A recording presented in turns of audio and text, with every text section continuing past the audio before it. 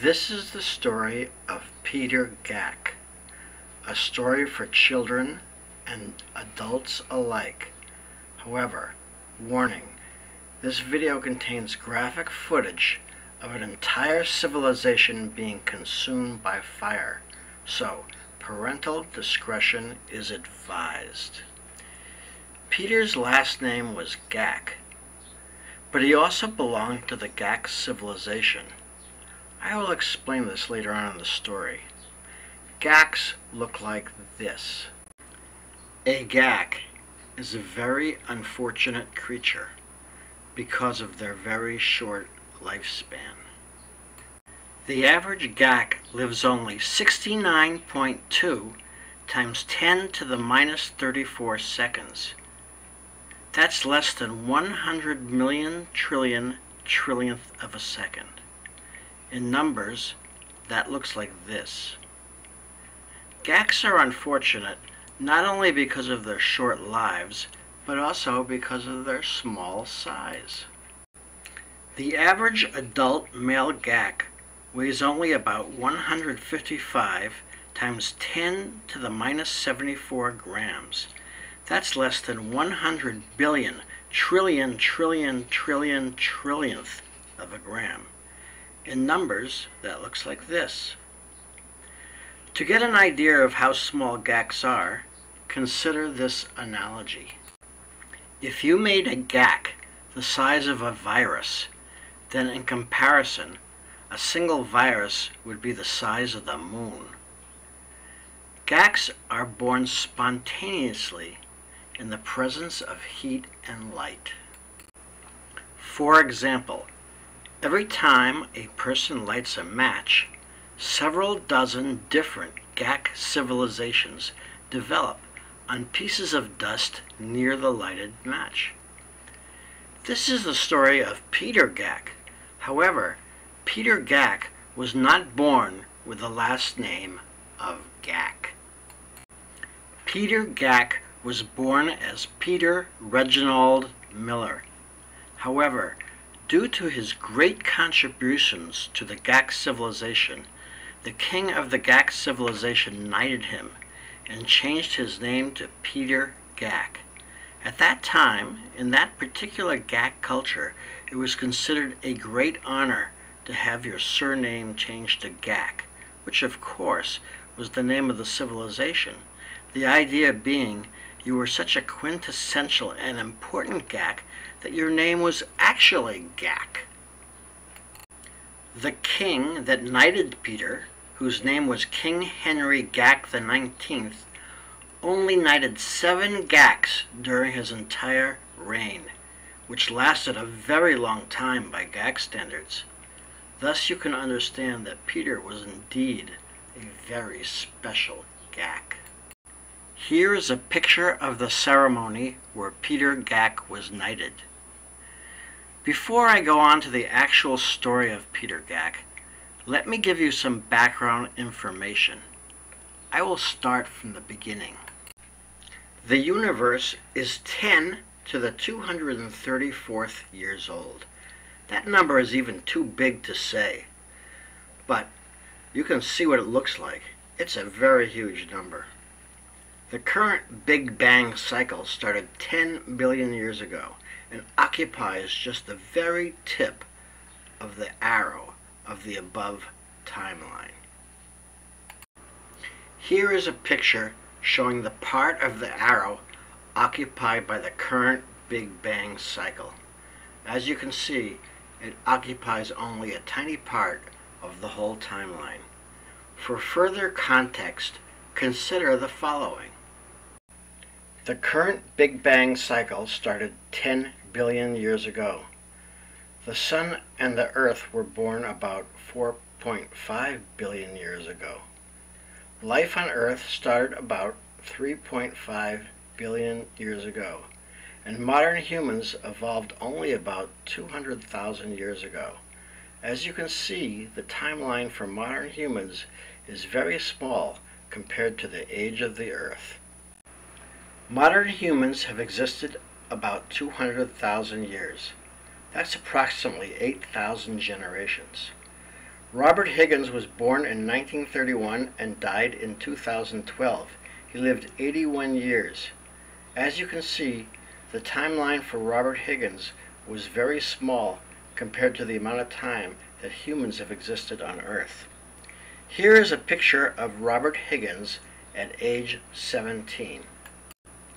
When Robert was 17 years, 231 days, 4 hours, 11 minutes, and 21 seconds old, he lit a match. Here is a picture of Robert lighting the match that created the Gak civilization that Peter lived on. As you can see, the Gak culture that Peter lived on was created when Robert Higgins lit a cigarette. Cigarettes are bad for people, but good for Gak cultures. As you can see, when Robert lit this cigarette, a dozen or more Gak cultures were created. Nevertheless, boys and girls, don't smoke. Back in 1948, when Robert was 17 years old, they didn't know cigarettes were bad for you. The match was lit for 5 seconds. As you can see in the picture, Peter's Gak civilization existed here. It lasted 100 billionth of a second. The Gak civilization lasted 100 billionth of a second, but Peter existed only here in about the 100,000 trillionth generation. This is a picture of Gak civilization at the time that Peter lived. Unfortunately, this picture captures a Gak at the top of a building about to commit suicide. Boys and girls, please ignore that Gak. This is the only picture we had. Hey Bob, why didn't you Photoshop that Gak out of the picture? I'm sorry, but the Photoshop license expired. Peter Gak was perhaps the most talented and versatile Gak that ever lived. He was a prodigy from the get-go. At the tender age of 10, that's 10 to the negative 34 seconds, he won the 15 and under Gak chess championship. He was the youngest Gak to ever win that championship. Peter's opponent at age 15 was utterly destroyed, losing 7 straight matches and winning none. This is a picture of Peter Gak at age 17, about to win the Gak World Championship.